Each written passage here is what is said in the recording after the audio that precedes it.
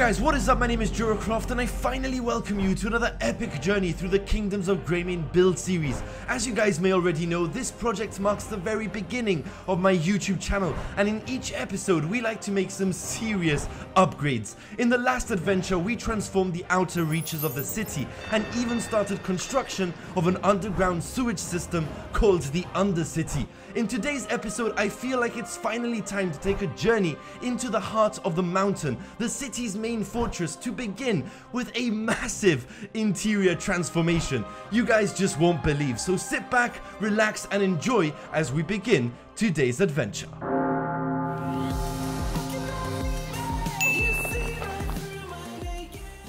Right guys, so here we are at the main entrance into the fortress. Some of you may not know what's inside, but unfortunately the original design is completely outdated and partially destroyed, with missing parts and even a giant chunk of blocks randomly spawned right in the middle of our brewery.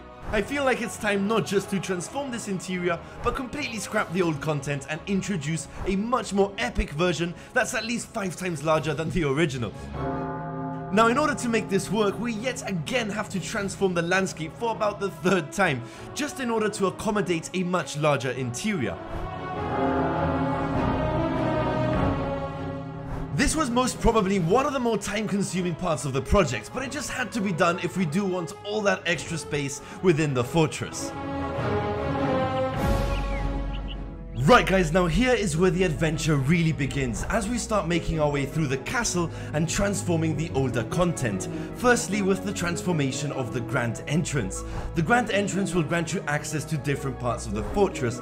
Lately, I've been catching up with the last season of Game of Thrones, and I kind of got inspired into building a massive throne room, which will be found right at the end of this main hallway.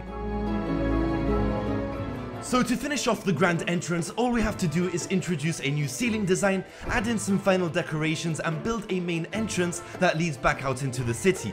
I've added some chains on either side of the gate just to give it the appearance that it can be opened and closed. Really, if I could get this to work with redstone, I totally would, but I just don't know how to. You guys would just have to convince someone like Mumbo Jumbo to get it done, which would be absolutely amazing. But apart from that, the grand entrance has seen a massive transformation. Despite the changes, I did stick to the same kind of concept, and we now have 9 different passageways that will let you guys explore around the fortress.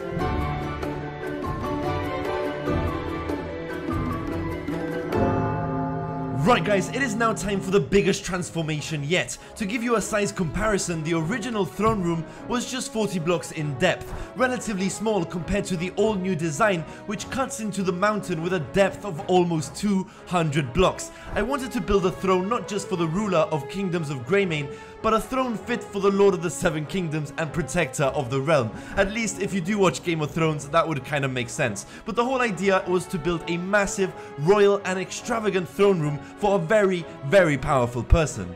Now I've decided to use red as the main theme color, introducing some really elaborate designs to try and decorate the room as much as possible. But despite everything, one of the most challenging parts of this build was actually something super ridiculous, and that was my obsession with trying to find ways to light up the entire room without overexposing tons of glowstone. If you do take a closer look, you can see I've hidden glowstone within the actual walls, mostly using copper to hide some of the blocks. So to finally finish off this room, I've decorated the ceiling, added in those final details and even built some massive chained lanterns, which hopefully will give that extra bit of lighting. I also got the idea of using red stained glass to resemble the appearance of silk drapes, just kind of hanging down from the ceiling, which I think was a nice final touch to include.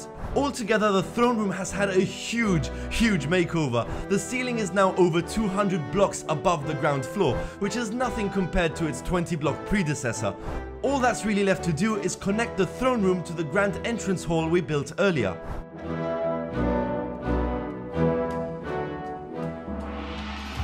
Now believe it or not, despite all the landscaping at the start of the video, the throne room still managed to break through the surface of the valley, which is just crazy, but nonetheless we need to fix this before we continue.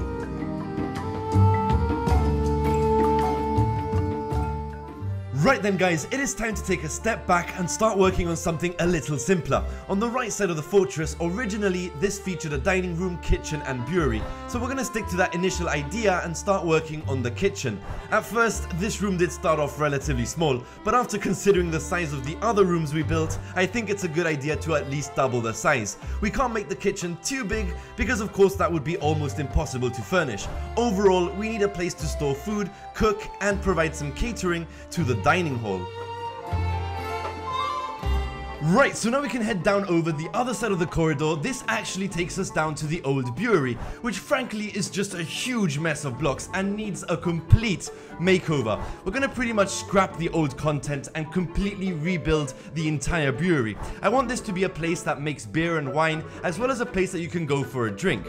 The whole idea is to give this room a tavern-like atmosphere, decorating the new design with the same concept as the original, just hopefully a lot less messy. Introducing barrels of wine and beer, a working bar, tables and chairs, as well as a few places to store food and drink.